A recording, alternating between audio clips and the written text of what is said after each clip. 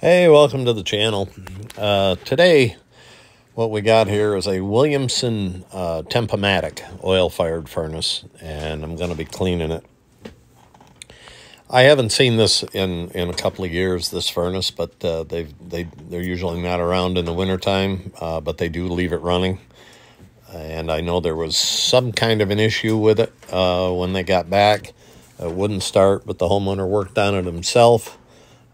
He got it working and then told me I didn't have to stop. So, we're going to go investigate a little bit here as I do the cleaning and see what it is. So, as you can see, I took the covers off, taking the smoke pipe off, because this furnace here doesn't have any cleanouts in the front of it. You have to take the pipe off. You have to pull the flue collector off, and then you have to go in with a snorkel attachment to the vacuum, and kind of brush it around and do it that way. So here I'm taking the screws out of the flue collector, and I found inside, for whatever reason, the cover to the fan and limit switch. It was all burnt, and so it's been in there a while. How it got in there or whatever, I have no idea. So somebody has been into this furnace. So that flue collector is one that I've changed. That kind of rotted out on the old one. I was able to get that new flue collector. I think it cost me $70 or $80, something like that. So I put it on there. Those aren't any available anymore. That type of Williamson furnace is not made anymore. So, there was kind of new old stock that the company that I do business with that sells Williamson, they did have one on the shelf. So I put it on. It was, like I say, it was $80. Just this past fall, I had a customer that needed a flue collector.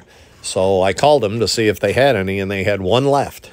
And like I say, they're not made. I was going to go to a machine shop and have the thing made, but they had one left. I probably should have, or I'm sorry, a sheet metal shop, not a machine shop, but to have it made. And I probably should have gone because they sent it to me along with a bill, $286 for that sheet metal flue collector. I thought it was crazy, but it was the last one. I had it.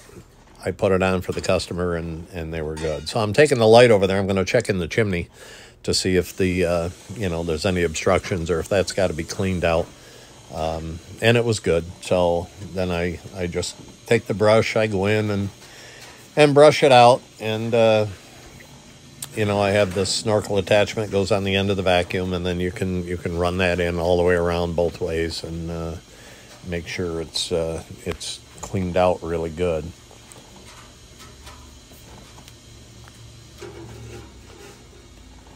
So what I've got to do as well is the customer had said that, it didn't start or something. He had to push the reset button.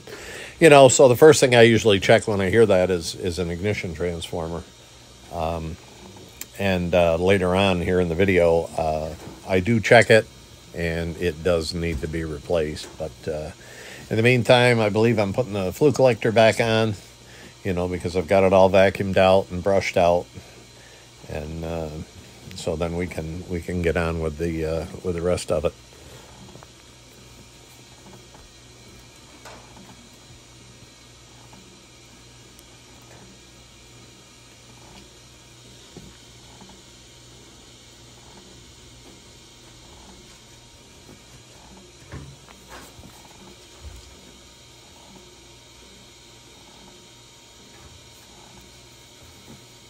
The Williamson furnace, I like the new Williamson Centennial Series furnace. I think is a really great furnace.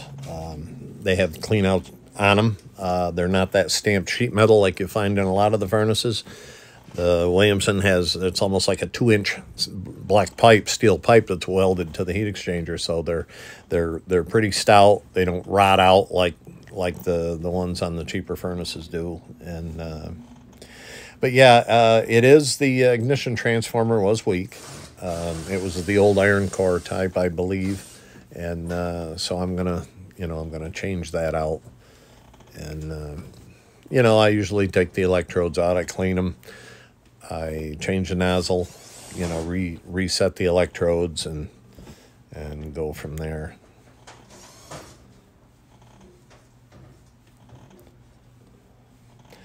Got to change the oil filter, which I always include with a cleaning.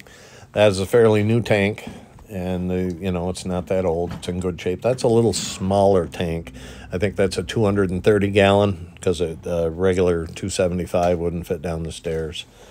And just so that it's clear, this isn't an educational video. It's not meant to be a tutorial. It's just showing you what I do and how I do it, and maybe an explanation of why I do things the way I do. If you're ever going to do something like this, always consult the manual or a professional, or hire a professional to come in. So there's my trusty old camping pan that I had for 28 years, 27 years, whatever it is. And I'm going to do the filter. One thing you want to be real careful of with these oil filters, and I've had it happen to me, is when you pull it off, you wanna take the old gasket out. Make sure you take the rubber gasket off, because if you don't, and you don't catch it, you put the other new rubber gasket on, and you double those rubber gaskets up, the big round rubber gaskets, a good chance you're going to have a leak.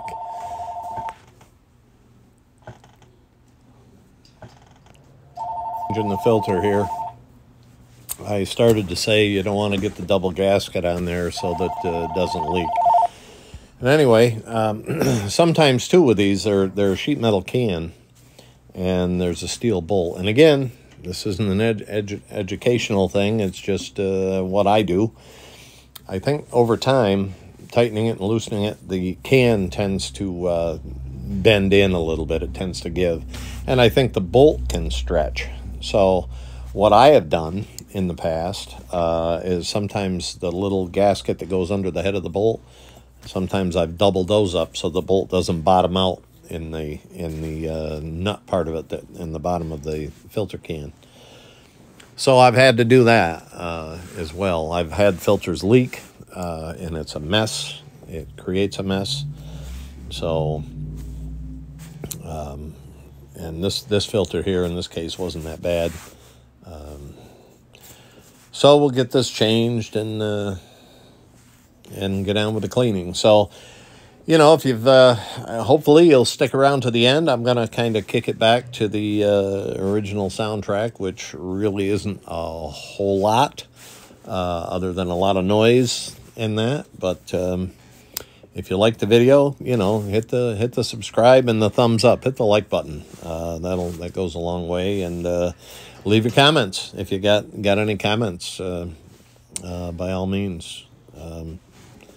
All right, so enjoy the video.